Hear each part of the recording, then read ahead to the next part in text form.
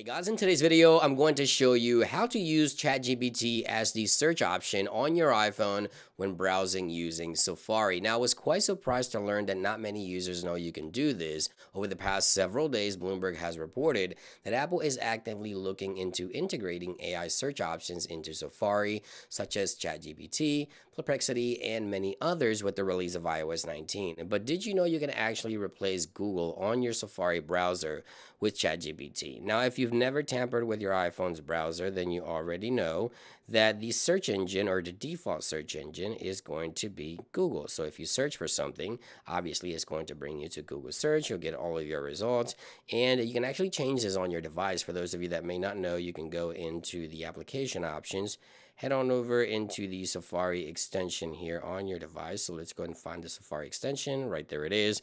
You have search engines. The default will be Google, as you can see right there, but then you have all these other options to choose from.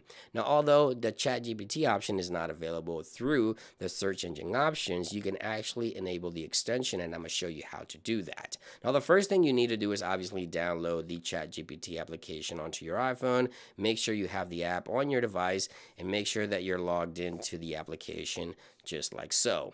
Now, the next thing you want to do is head on over into Safari. So let's go into the Safari browser here, and let me show you how to enable ChatGPT as your search for Safari. What you want to do is tap on this icon right here on the left, and then you want to go into Manage Extension. Right there it is. So click on Manage Extension, and then you'll get the option. Right there it is, ChatGPT Search. So make sure you enable ChatGPT Search. Click done. So now if I go to search, for example, iPhone 17, just like I did for Google search, you'll see that it'll bring me to the ChatGPT menu. I can click on go right here, and it'll start the search. And now I can use ChatGPT as the search engine in Safari when using this on my iPhone. Now, you have additional options. As you see right here, we get all the information. You also have the ability to stop it at any moment. You have the ability to use your voice inputs as well. So you have voice dictation. You also have different options here, from creating image, deeper thinking, and all the ChatGPT options are available to you right here.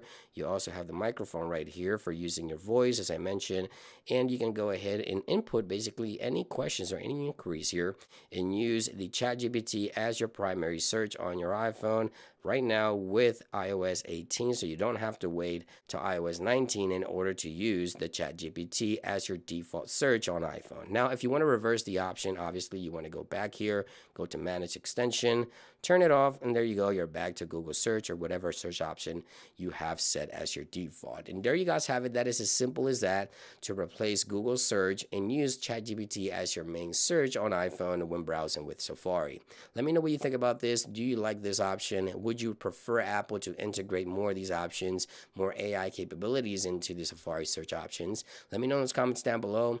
Thank you for watching this quick video, and I'll see you guys on the next one. Peace.